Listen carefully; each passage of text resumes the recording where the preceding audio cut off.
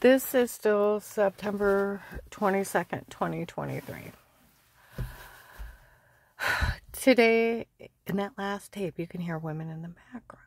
You can also eventually hear them cackling. You listen through the car speakers. Well, you can, if they erase my voice off, you can actually hear them cackle. Will's gonna say he taped her before, or he did it to her before, so they'll get away with it. And they're taunting me as I'm making my tape and cackling me. Got him.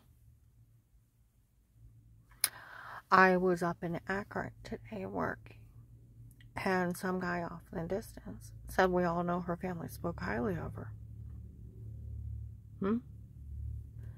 They had to have drugged her and told her to say it before.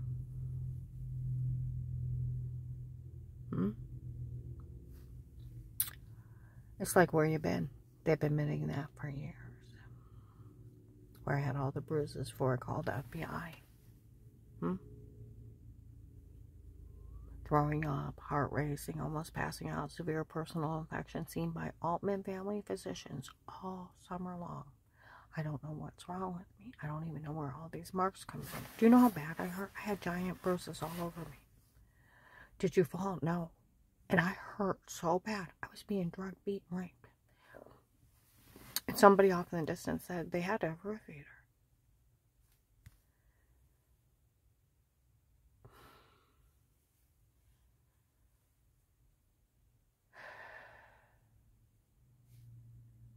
You're sleepwalking with roofies for 4 to 6 hours. I give you the example, what happened to Dar, what happened to Mike, and how I'd lose hours, how I'd come in from working outside, to make something to eat, wash my hands, make something to eat and drink, go and use the bathroom, wash my hands better, sit down, take a drink, and then I get dizzy and hours would pass. Or I'd wake up with marks on me. I kept thinking, if that idiot's beating on me, why am I not waking up? And here it's called needling someone. It's putting the date rape drugs in an injection. They do it in bigger cities and nightclubs.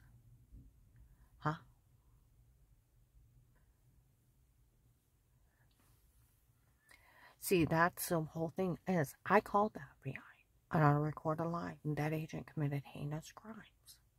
Told you, where he had showed up at that church the night before. And he told on me. Dave told Danny he talked to him.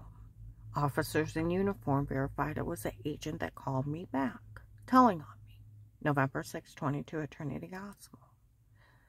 It was verified by officers. It was the agent that called me back, telling on me at that church before I called him back. And when I called him the next day, I told him, I said, someone's already told on me, you liar. You know what the name of the church? Because it was him. Told him about the guy that threatened to knife me at Giant Eagle. Called me a liar. You don't say you're lying. Do you know if there's a camera above the bench? I don't know. You don't know if there's a camera above the bench? I'll arrest you. Now you say you're lying or I'll put you in jail. And I'm like, what? And I said, well, you tried to kidnap me before. You liar. Terry let me tape her. With her permission, she's seen him. He took Marlisa's niece and he killed Lauren's family member. He's a kidnapper for the human traffickers. And the authorities know what he looks like, and I'm describing a serial killer, and he's calling me a liar. You either say you're lying or I'll arrest you. I said, what? He said, now, was there a camera above that bench or not? I don't know. You either say you're lying or I'll put you in jail. It's like, fine, whatever. Bullies me into more false statements, starts cackling at me on a recorded line.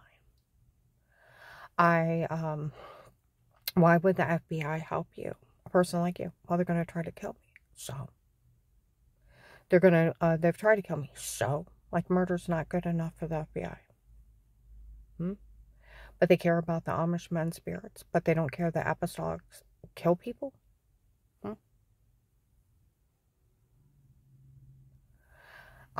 He's like, give me a real reason. Some other agent yells out, well, we could use Pete's tape. Are weird with yourself? And I'm like, what?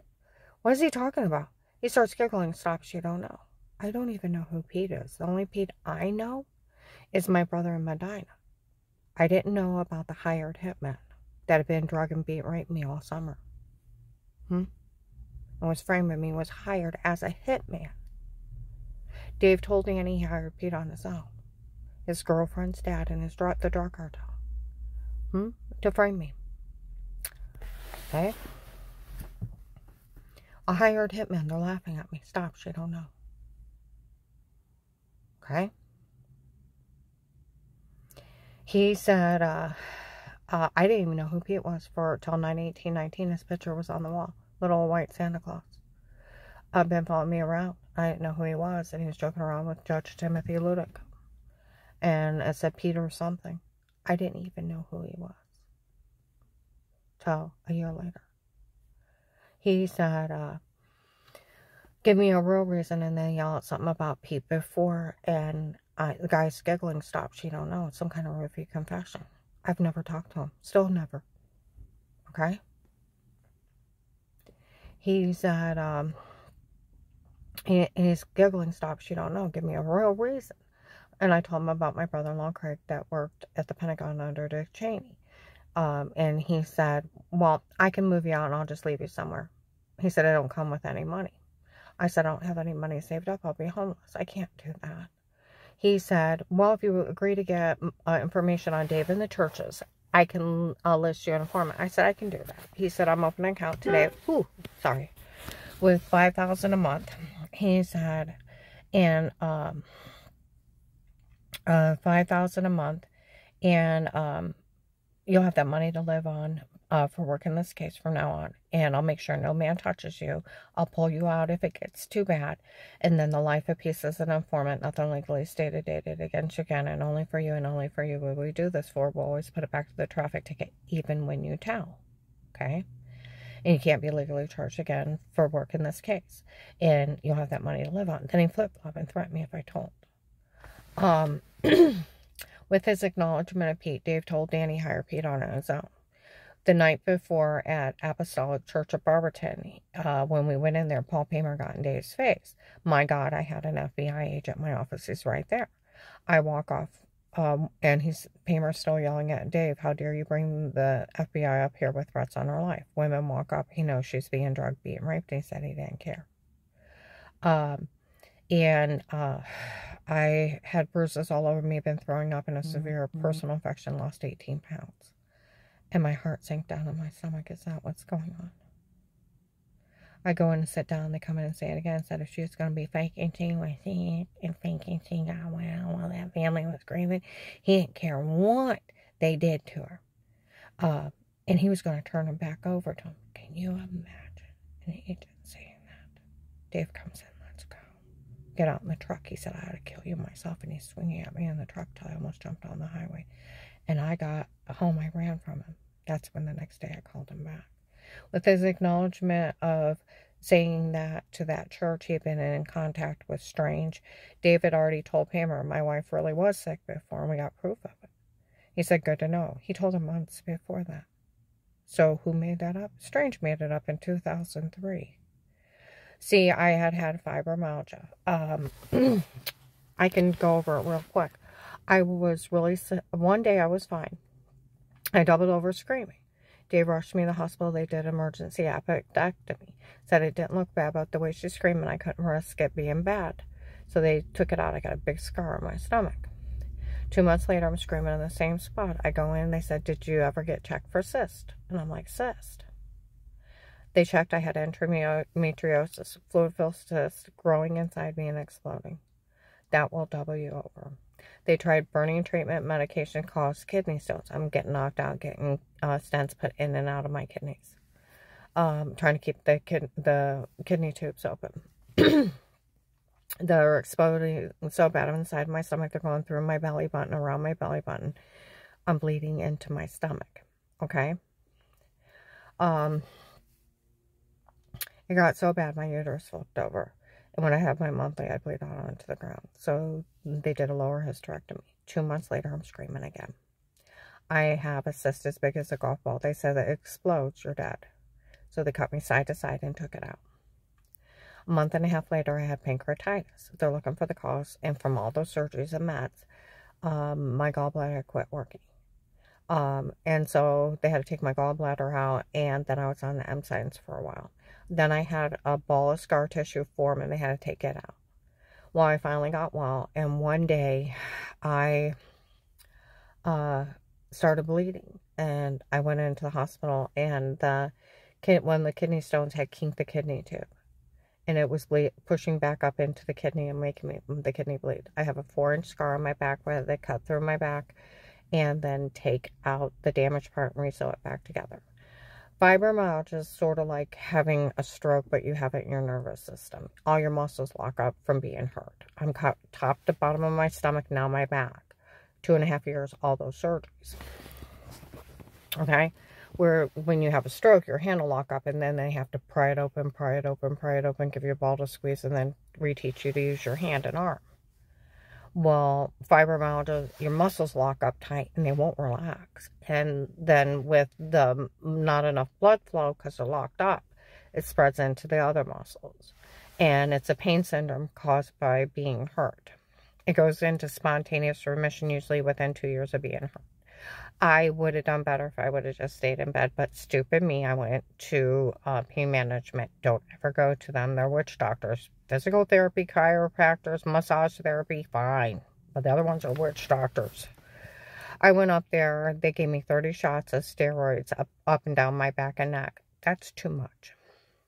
I gained 150 pounds in 8 months. They started me on alternative medicines and my feet started swelling. I'm like, is it the medication? No, it's a medication error. No, it wasn't. It's allergic reaction. It swelled up into my knees went into my legs and into my knees. My knees doubled in size and they would pop out of place. The orthopedic doctors would give me braces to hold my knees in place and pull out turkey-based syringes of fluid out. Put steroids in it, gave me canes to support myself. Okay. My feet are 7.5 shoes. They went up to 8.5 wide, almost 9, and they were that thick. It went up into my waist. My heart started getting off. I was in the cardiac ward on calcium blockers and nitro pills. My thyroid stopped working. My adrenal gland stopped working. And my pituitary gland and my brain started swelling against my eyes. I could hardly see. I'm dying from medical malpractice. My stomach started bleeding from all the medication. I went into one of their associates and said, well, I usually, when I scope someone's stomach, I usually go ahead and do a colostomy, I end up with a colostomy bag. I didn't want a bag on my side. They were talking about doing brain surgery. They told me that I had, brain tumors. I didn't have brain tumors. I had brain swelling. And, they, wanted to do brain surgery. I went to my regular doctor. I'm like, what do you think about all this? She said, for one thing, we're going to have a long talk. You have something what we call the golden ticket insurance company. It almost pays for everything. She said, what they're doing is they're falsely diagnosing you to rip you and your insurance company off. And she put her hand out and acted like she was writing a check. She said, and when they falsely diagnose you, they write out these prescriptions that cost like $3,000 a month or $2,000. You only pay $50 or $100, and they get a kickback from $200 to $1,000 per prescription they write from the drug companies. And then they're sharing you with their associates and their friends, and they're ripping you off too and making you sick. So you have to keep coming back. Stop going to them. The only thing's wrong with you is your muscles locked up from having all those surgeries. Well, Joanne Young had told me about Dr. Eli. She said, I know of a doctor that gets you on high doses of pain medicine and gets you out moving and you get better. So I was desperate. I go in there. He tells me the same thing. He said, I get you off that medication. You'll be surprised how fast you get well. Started me on fentanyl patches, muscle relaxers, and Vicodin's breakthrough. He said, I got to get you out enough pain to move those muscles. And as you move those muscles, blood flow will get into them. And then it'll build new muscle tissue. But you got to move those muscles. And I got to get you out of enough pain to move them. First month, I lost 30 pounds. I got enough feeling in my feet that I could drive my car and take my canes and braces, pull myself around back allotment stores and malls. Okay? But into the second month, I'd work so hard at trying to pull myself around. I ended up in the emergency room. Dr. Eli said, just make her comfortable. She's got to move those muscles. By the third month, it stopped happening. I could pull myself around. I'm still on the patches, the Vicodins, and the muscle relaxers. And I'm getting stronger and better every day. I would try to walk around the house. If I fell on the carpet, it wouldn't make that big a deal. If I fell on carpet, if I fell on my butt or my face, I'd crawl over to a couch or something, pull myself up, and go on again. My mom, I told you before, I feel really bad. She would sit there, Karen, you made it 4 steps. You made it 10 steps. I was so angry that I'm a grown-ass woman learning to walk. Anybody said anything to me, I'd tell them to shut up. It was just like, I'm trying. And they knew I was trying. And I would keep trying and keep trying. But when I left and I went out, I always made sure I wore the braces and I had the cane so I wouldn't fall on cement. I couldn't afford to break anything. But around the house, I kept trying and trying. And I'm getting stronger and better. By May 3rd, 2023, now I started in November of 2002 with it. By May, we're into 7 months of it. 7 months of working out. I am down to a 16. Brian showed up one day and said, no, my whole family's at home. Said there was a church baseball game. Phil had took Tyler, his grandson, and there was church people behind him late for a church baseball game, and he didn't even try to stop at the stop sign and blew through into a semi. Everybody was horrified because he didn't even try to stop, and he went right into that semi and killed them both. People were horrified, and because they're cult people, they can't think on their own. They would call that ministry, called them liar, called them names, and hung up on him. Okay? He said they had to wait for the bodies to get to the hospital for them to call them, to tell them they had been killed. Okay. Come July, I'm down to a 14, 16. Now, people are making over me. I had went from a 24 tight down to a 14, 16 in 9 months. I deflated like a balloon. That's why I got like 3 arms. You know, all that extra skin from being so big. A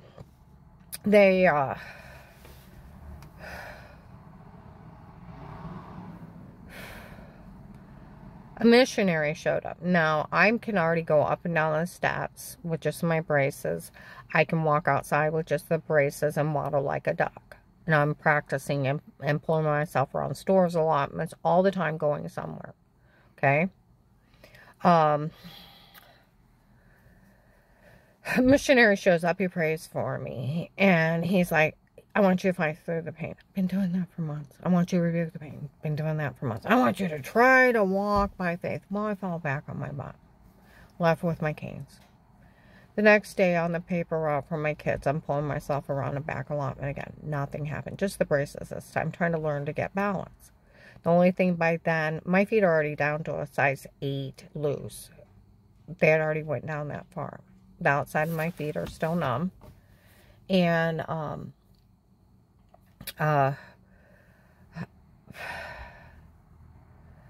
second day, nothing happened. Third day, fourth day, on the long paper route, it happened. It went into remission, the spontaneous remission. It happens all the time. By then, because all the swelling had left, my brain swelling had went away. My, heart was beating fine, didn't need heart medicine, didn't need thyroid medicine, didn't need adrenal gland medicine. It took me 2 more months before I quit falling. Did anything have to do with anything? No. Strange made it up 4 months later for Dave to cheat. I found out later that right before the case started, he was supposed to make it up to the single church women and take him out to make fun of me. See, what also happened is Brian was a little 17-year-old kid, friends with my kids. And he had went out with Strange's grandson's girlfriend, where she had showed up and she was a cheerleader, and Strange didn't like her outfit. So he made fun of her on the pulpit. He's an occult leader. Mocked a visitor. She got upset and went out with her friend Brian, being 17. They had sex. And Strange found out, and he told everybody in the church they were to shun him, they weren't to talk to him, and nobody was to acknowledge him. Well, I don't treat people like that. And I told my kids they're not allowed to treat people like that. Okay? Well, he's so two-faced. His own son, my brother-in-law Tim, was cheating on my sister Linda with Katie. And she was following him around. She came up to me and said, I was following him again. I think they thought it was you. Well, the next week he told everybody he thought I was faking I was sick. And faking I got well while that family was grieving. He made it up.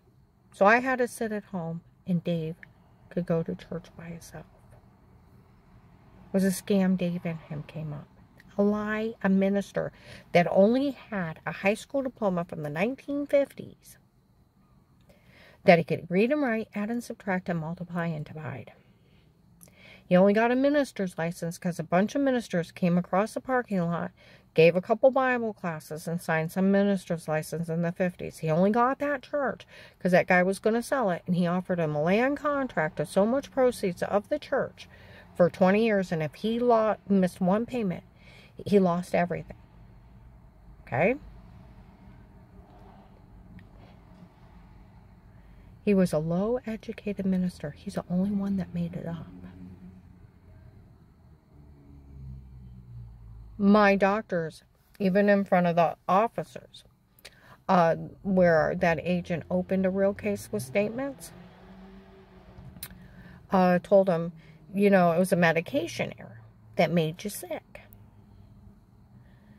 It's a good thing that you got off all those medicines and got on high doses of pain medicine and got out moving. Hard telling which one made you sick. It was 20 years ago. But they should have caught it. Back in 2003, they told me to sue all those doctors for almost killing me. And encouraged Dave and I for 2 years to sue him for medical malpractice. So with that agent's acknowledgement to that church, who did he talk to? Strange. See, where I called the hotline the next day, I couldn't wake up. They had drugged me up so bad. I have rivers of tears running down my face. I woke up and I'm wiping them. I kept saying, I can't. In my sleep. Who's that? The phone's ringing. Let it go to voicemail. Wake up later. This is agent. Da-da-da. Call me back. I can't. And I fall back to sleep. Stagger to the bathroom. Try to make it to the refrigerator. Get something to drink. Get back in bed. Second day, not much better. Third day, I'm sitting on the front porch. I'm holding my head.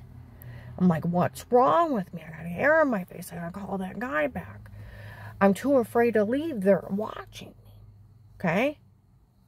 So I start mowing the lawn, and halfway through, I think of Sarah, where Katie had been leaving threats in the mall that had been them trying to kill me. They have a permanent plan to do away with me. Call her. I already gave her information to the hotline. I call her. She's like, horse Karen. I'll witness for you. I'm scared for you. It's getting darker and scarier the way she talks about it.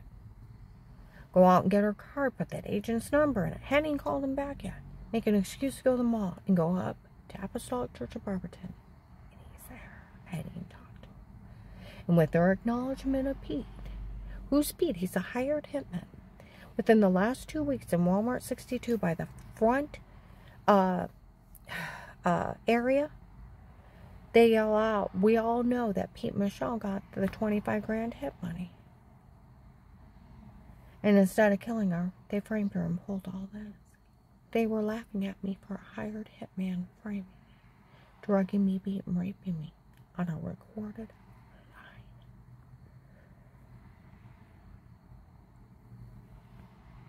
So when is it legal to stalk somebody?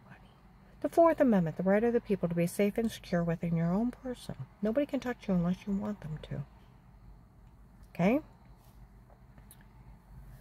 Your places, your homes, your papers, and effects against all unreasonable searches or seizures shall not be violated. Your home can't be violated. No searches, no seizures without probable cause warranted. You have to have a court order.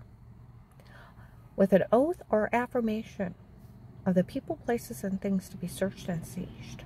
You can't hire your girlfriend's dad and his drug friends to frame your wife.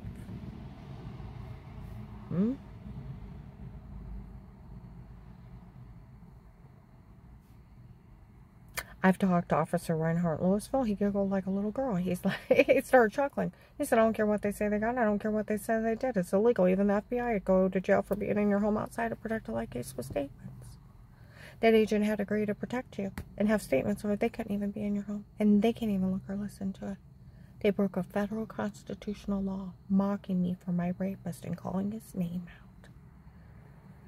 on a recorded line and laughing at a rape victim. Like they said, the FBI made fun of her for being human trafficked. She was being drug beaten, raped, and didn't understand what was happening to her. My co-worker, Dar, one of her friends were sitting outside my clients. And I said, who's that? She said, well, we're only friends, but he's worried about me. She said, I had a set of twins, and one had died. Okay? She said, and I was grieving really bad over that one baby that died. My friends took me out for a night. And I got a babysitter for the other twin. I took a drink out of a drink. They said I acted a little happy. Eventually, a group of people came up. They didn't know, and I was talking to them fine. And I eventually left with them. I found myself in a puddle of pee. I got myself home, and I was throwing up and really dizzy and messed up the next day. I couldn't hardly sit up. Sound familiar? She said 2 months later, I found out I was pregnant. I'm like, how can I be pregnant? She said, I was arguing with the doctor. I've not had sex with anyone. It's called roofing somebody. Mike, my neighbor, he came up to me about 1.5 years ago. I got a problem. I don't know how I got home. I'm like, go sleep it off. He's like, you don't understand. I've been sitting there for hours. I don't know how I got home. I said, what do you remember? The second beer. And I said, go sleep it off. He's like, I got a worse problem. I got $80 in my pocket. I said, you better check your bank. He got on there. He took $100 out. He's like, but what was in the box with mustard? And how did I change my shoes? I'm like, oh my God, they roofied him. Go sleep it off. He told me he was really sick the next day. He told me he was a New York cop and he thought I was pretty. I'm like, you really need to go sleep it off. I told him that he told me he was a New York cop. He started laughing. I've never been a New York cop. He went back down to that bar and he said in the middle of the second beer, he started telling everybody he was an astronaut, nice to some people, and told other people to F off. And he left and drove around high all night. That's how not funny it is. I've talked to sheriff about those amnesia drugs. They're like, those amnesia drugs are so bad. They could have drugged up the people and told them take down the towers, and they did and said what they were told. I've talked to other officers about him. They said you're under someone else's control for 4 to 6 hours. And the drug dealers that were part of this, they can control anybody for 4 to 6 hours. They had LSD, acid, and amnesia drugs in the 1960s. And they've refined over the last 60 years. I'm going to upload this.